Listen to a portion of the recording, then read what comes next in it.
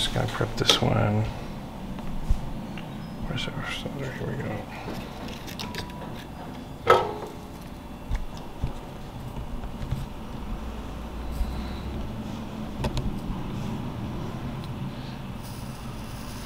So just tinning this tip because this one was like cut off of a different one.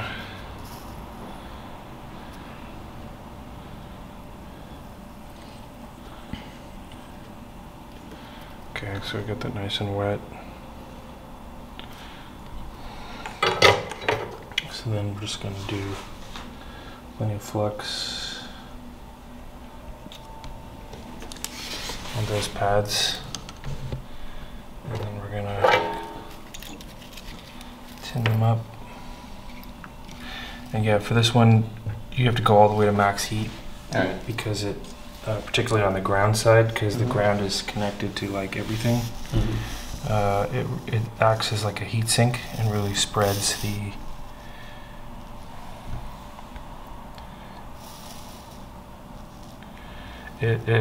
sort of wicks the heat away pretty quickly, so you just have to kind of see how it's not even really hot enough, so once it got to 480 it's kind of like hot enough, so I'm just spreading. You put the solder on the whole pad, right, or just flux? So you put the flux on the whole pad, but you also put solder on top of that, right, on the whole pad? Yeah, so I'm wetting the whole pad like that, so it's fully covered in solder. So this one's going to be like this one is at 480. Yeah, so this is at max temperature. So then I'm just like, just have to kind of hold this on there until it really heats up the whole pad. And because like this ground is connected to so many parts of the ESC, it's really pulling the heat away. So just got it like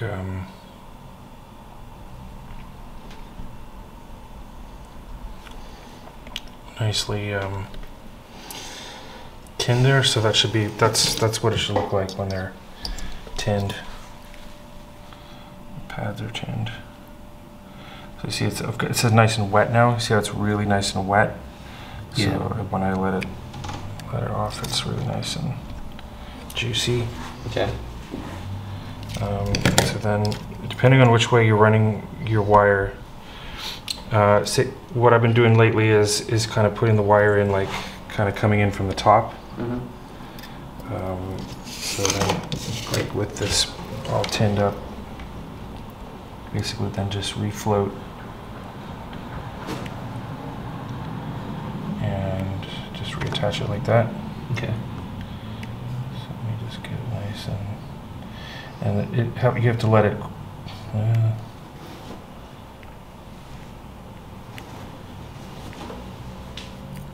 Heat the wire and get it all nice and wet. And should be good there. This one is the harder one.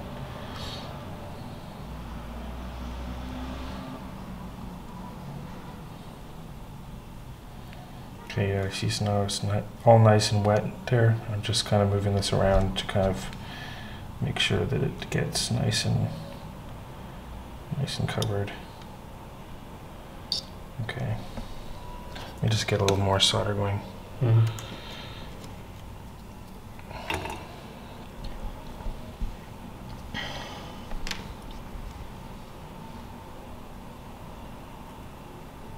Yeah, that's better.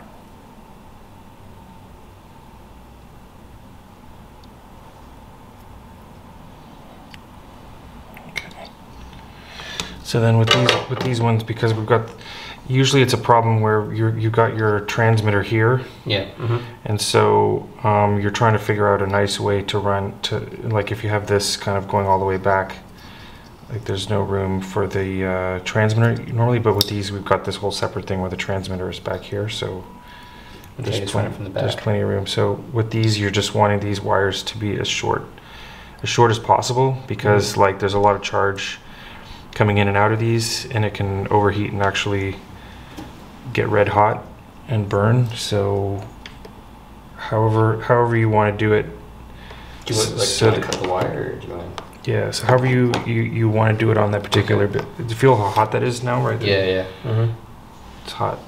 Because it's like, to get that ground to properly float, you've got to heat up the whole thing has to get like really hot. Mm-hmm.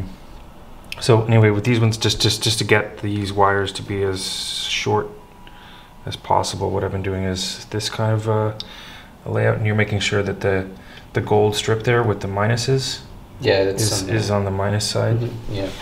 So then I've got these kind of like wrapped around there.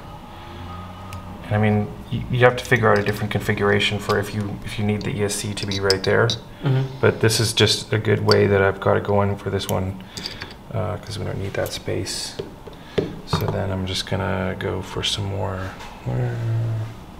looking for that liquid flux. We'll go with this. Just a little more flux.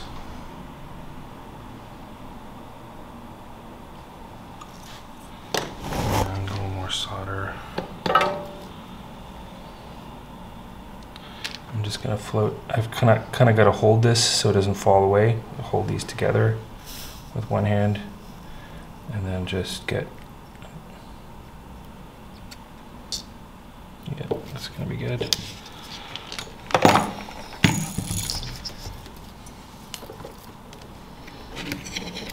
Then another drip of this.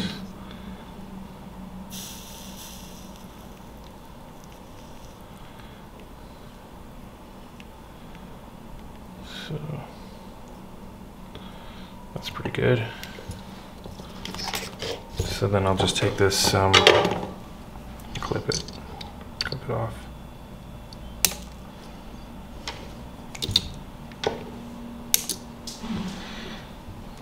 And if I want to make it a little prettier, just get more. Put more solder on top of it. This one here could use a little more.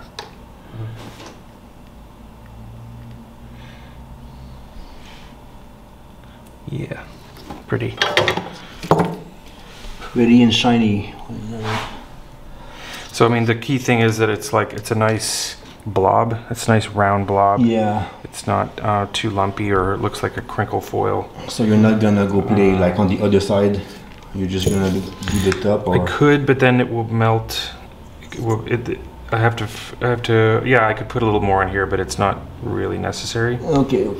But like, yeah, I could like just do some more.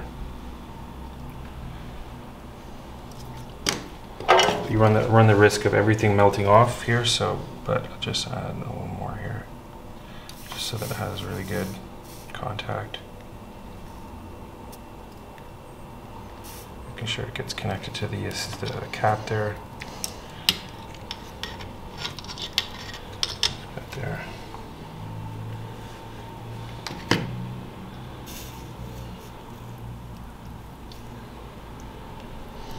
Something like that. And so I'm putting a little solder actually onto the cap a little bit, just to sort of get a good amount of conductivity between the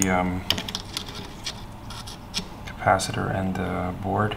You see, I'm just trying to get those capacitor leads as short as possible, because sometimes you get a drone and you see that those are burned out. Mm-hmm. So, I mean, you just want things to look nice and wet. And so that means you sometimes just have to, like, you get it nice and wet, and then you really yank the iron away, like quick, like that, and then it will form into a nice shape. Yeah. And that's basically it for that step. Yeah, that goes this way.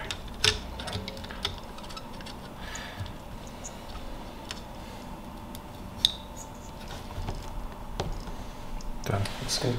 Yeah. Nice. So then the next step we're going to do is we're going to take this little thing I just made, and we're going to try we're gonna try this. See how it works. Where we're gonna put the wires all in, and what we want to do is use the small zip tie to zip tie that down right there, so there's nice tension. And then we're gonna put this down on top, and it's gonna add pressure to all these and hopefully keep them right in place. So then we just go and cut them all to the right length. And hopefully it should go a bit quicker. So we want to run. Oh yeah, and the crucial thing here is, yeah, you just were saying we want, if we're doing it by hand, where we've got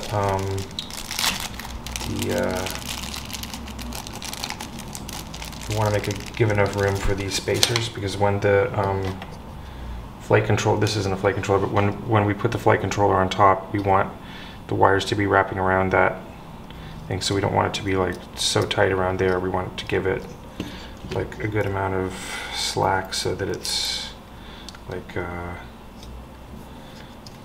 of like that. So that it's not so that the wires all go flat when we want to press the flight controller all down. So we just need to run the wires, like put some tension right there, and then wrap these around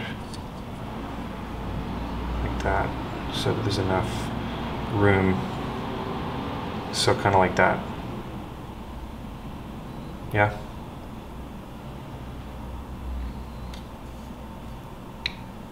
Kind of like that. So there's just a little bit of a gap there. So one thing I was doing just as a guide before is I would use one of these little silicone things, and let me get one back.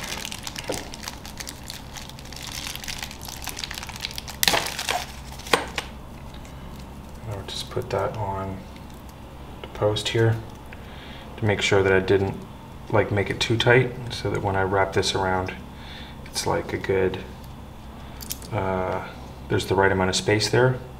So I could, if I do it, but don't do it too tight, because then when you take this off, it'll like snap in there. It'll be hard. So you just want to give it like a good amount of space there. I mean, is it okay if there's some slack? Like it's... Well, what you don't want is so much slack that the wires on the other side, like, because we're going to have wires coming in on the other side. So what you want is to kind of have a good balance between it going, like the one that's going the widest should go all the way out to the middle of the ESC there, and then come back this way, so that there is kind of like a good, like there's a good amount of space between the inner wire and the posts, but then also like the wires on the other side come together and sort of meet in the middle. Yeah. You know what I mean? Like, so that the wires are nicely spread out, but so that when we take the flight controller and we smash it down onto here, that it fits nicely together. They come right together, you know, like that. We don't want it to be like all bunched up here,